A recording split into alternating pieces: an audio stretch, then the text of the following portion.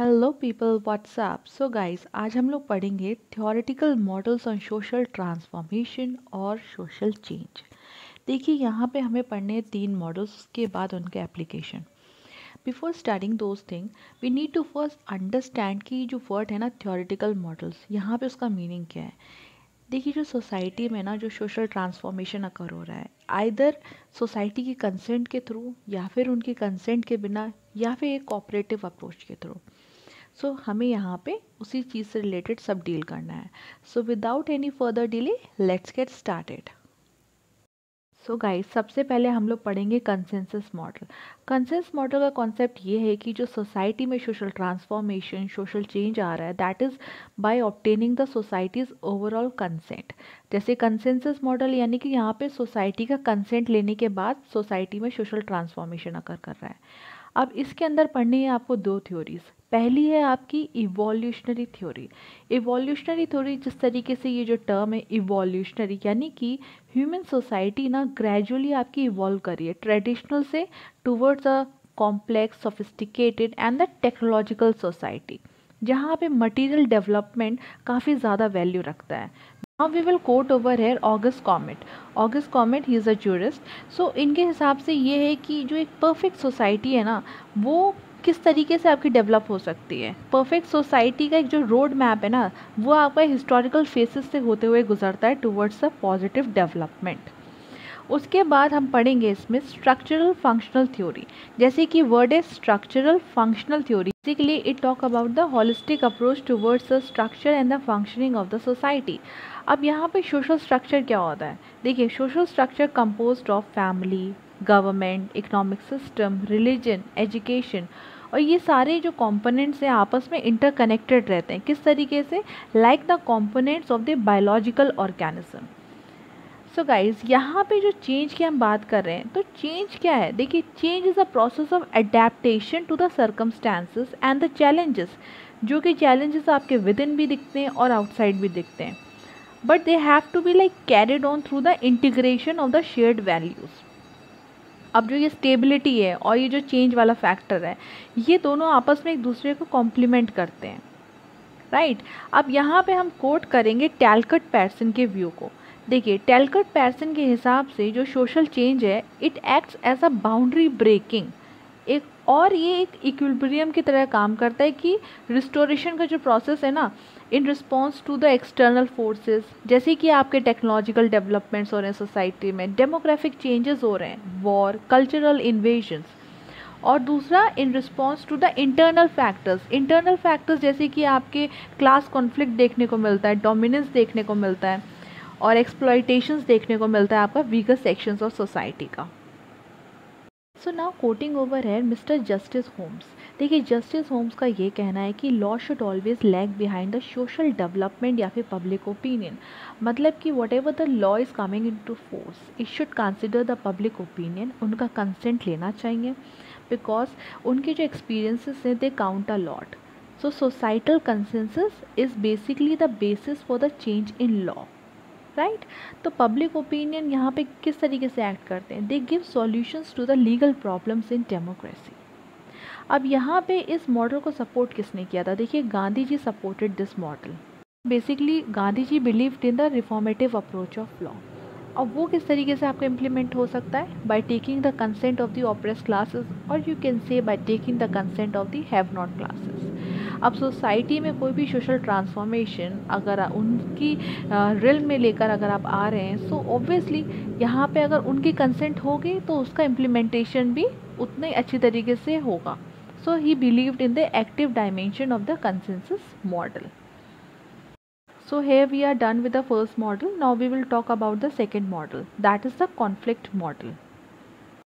So guys, before studying the conflict model, here is a flow chart जहाँ पे मैंने तीनों मॉडल्स एक साथ लिखे हैं ताकि थोड़ा easy रहे आप सबको. So you can get this at the end of the video and even on my Telegram channel. चलिए अब हम लोग पढ़ते हैं conflict model क्या है. तो conflict model is totally in contradiction to the consensus model. यहाँ पे सोसाइटी की ना प्योर कंसेंट नहीं ली जाती है, एक इंटरवेंशनिस्ट अप्रोच फॉलो किया जाता है. Karl Marx is a prominent thinker of the school. ये बिल्कुल भी आपको पॉइंट मिस नहीं करना है. अकॉर्डिंग टू हिम बिना किसी कन्फ्लिक्ट के ना सोसाइटी में प्रोग्रेस हो ही नहीं सकती है। तो जो कॉन्फ्लिक्ट है और जो चेंज है आपस में they are inseparable according to this perception. सो ये जो कॉन्फ्लिक्ट है वो किस तरीके से क्रिएट हो सकता है? देखिए सोसाइटी में ना लिमिटेड रिसोर्सेज हैं और अनलिमिटेड डिमांड्स हैं, इसलिए कॉन्फ्लिक्ट क्रिएट होता है। वीकर सेक्शन ऑफ सोसाइटी का एक सप्रेशन आपको देखने को मिलता है in the process of the establishing access to the resources, because past में काफ़ी ऑप्रेसिव प्रैक्टिसेस फॉलो की जाती थी, जैसे slavery, feudalism, exploitation of the working class and gender discrimination and so on. सो ऐसी सच इल प्रैक्टिसेस के अगेंस्ट रिवोल्ट होता है and against A consequent social condition which required the conflict by the classes of the civil society. तो जितना भी ये conflict देखने को मिलता है, सो ये एक सोशलाइजेशन प्रोसेस का पार्ट है दो ग्रुप्स के बीच में।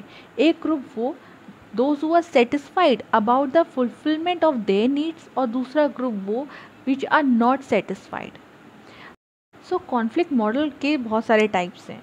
अगर हम इनको दो ब्रॉड कैटेगरी में डालें तो पहला वो जहाँ पे हम देखते हैं एक्सट्रीमिस्ट ऑफ कॉन्फ्लिक्ट मॉडल, मतलब कोई भी पॉलिसी आ रही, for example weaker sections of societies को लेके, तो आपको देखने को मिलेगा एक ग्रुप पूरा ही लाइक एक्सट्रीम लेवल पे उसके अगेंस्ट खड़ा है। सो extremist of the conflict model, for example just I am quoting, ठीक है, अभी फार्मर प्रोटेस्ट हुआ था, वहाँ पे क्या देखने को मिला था आपको? Now you just evaluate your self after studying these several types.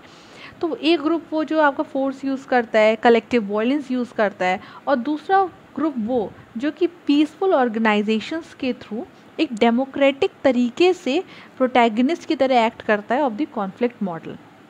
So this empowerment which brings the marginalised section two the main stream, security against the class exploitation, social justice की अगर हम बात करें, गुड गवर्नेंस सिस्टम की, they are all the means adopted by this democratic protagonist of the conflict model. जैसे कि हमने consensus model में देखा था कि गांधी जी उस मॉडल को सपोर्ट करते थे, ऐसे ही यहाँ पे इंडियन अप्रोच में आपका इस मॉडल को डॉक्टर B.R. अम्बेडकर जी ने सपोर्ट किया है। उनके हिसाब से सोसाइटी में बहुत इनइक्वालिटीज़ हैं which is really needed to be removed. Society में कॉन्फ्लिक्ट मॉडल स्ट्रैटेजीज जैसे कि reservation in employment, religious conversion and nationalisation of the private property, these are like very important. So guys, I hope it is not boring. Somewhere it is boring, I feel so, because ये जो models हैं ना, मतलब integrated हो गया, अब हम पढ़ेंगे उसको, ठीक है, कंसेंसस, कॉन्फ्लिक्ट, वैसे तो बहुत इजी मॉडल्स हैं ये, आप खाली ना इनके नाम से भी थोड़ा समझ सकते हैं। कॉन्फ्लिक्ट में रिजर्वेशन की आप वहाँ पे बात कर दीजिएगा, ठीक है, और इधर आपको कंसेंसस में आप बात करेंगे कि कंसेंट लेके सोसाइटी का उसके बाद चेंजेस आ रहे हैं। सो इस तरीके से थोड़ा सा वर्ड्स के साथ खेलना है और आपको ये याद रखना है कि किस मॉडल को किसने सपोर्ट किया है। इंडियन थिंकर्स का तो बिल्कुल याद रखना है, राइट। चलिए अब लास्ट है हमारा इंटीग्रेटेड मॉडल। देखिए integrated model it is a combination of the positive aspects of the consensus and the conflict model. यहाँ पे जो सोशल ट्रांसफॉर्मेशन आता है सोसाइटी में, तो यहाँ पे ये देखा जाता है कि पब्लिक ओपिनियन जो है वो बहुत मैटर करता है। So the law is linked with the public opinion in this model. Hegel ने एनालाइज किया था that human civilization has developed through the synthesis of the thesis and antithesis, मतलब कि हैव नॉट्स भी हैं सोसाइटी में और हैव्स भी हैं। तो मतलब जो अगेंस्ट में है, कॉन्फ्लिक्ट में है, जो कंसेंसस के साथ है, तो उन दोनों का एक आपको मिडिल अप्रोच निकालते हुए social transformation should take in to affect. देखिए जो लॉ है उसका पर्पज़ ये है to assist in the development and the reduction या फिर neutralisation of the obstructive elements. For example law जो है पूरी तरीके से एलिमिनेट नहीं कर सकता है चांस एलिमेंट्स को जो कि डेवलपमेंट को ऑब्स्ट्रैक्ट कर रहे हैं। वो क्या कर सकते हैं, वहाँ पे ऑल्टर कर सकते हैं, डिस्ट्रीब्यूट कर सकते हैं the incidence of risk over the society as a hole so as to neutralise it. तो ये मैं एक तरीके की बात कर रही थी यहाँ पे। सो इंटीग्रेटेड मॉडल अपने आप में ये डील करता है problems of tradition versus modernisation and the development versus justice. बहुत इंपॉर्टेंट पॉइंट है and you have to right this in your examination. It put forwards modernisation paradigm इन सच अ वे कि कोई टोटल ब्रेक ना हो पास से। आप इंटीग्रेटेड अप्रोच यूज़ करें, traditional versus modernisation वाली चीज़ है, but they should be like no total break from the पास, मतलब ट्रेडिशंस को भी नहीं छोड़ना है और मॉडर्नाइजेशन के साथ उसको अडेप्ट करते हुए चलना है, ठीक है। तो इस तरीके की डाइकॉटमी तो सोसाइटी में देखिए एग्जिस्ट करती ही है. So what we need intergeneration equity in the sector of all this society trans. Now if we talk about the Indian approach towards this model, तो यहाँ पे जवाहरलाल नेहरू जी को कोट करना है आपको. देखिए वो सपोर्ट करते थे इस मॉडल को. उनके हिसाब से जैसे कि family law reforms, agrarian reforms हो गए, टाउरी prohibition law, all this approach is reflected. किस तरीके से उनके हिसाब से ये था कि जो लेजिस्लेशन है ना, it can not in itself solve the problem. Legislation के साथ साथ एक एजुकेटिव फैक्टर होना बहुत ज़रूरी है जो कि रिफ्लेक्ट करेगा आपके पब्लिक ओपिनियन को, right. So guys we are like done with the integrated approach, और इसके साथ साथ हमने तीनों मॉडल्स कर लिए हैं cover. So attaching over here all the three models together. So if you want this, you can join my Telegram channel. I will give you over there. So guys, if you have enjoyed my session, do like, share and subscribe to my channel Law Classes by Shivani. See you all in my next video. Till then, take care. Bye bye everyone.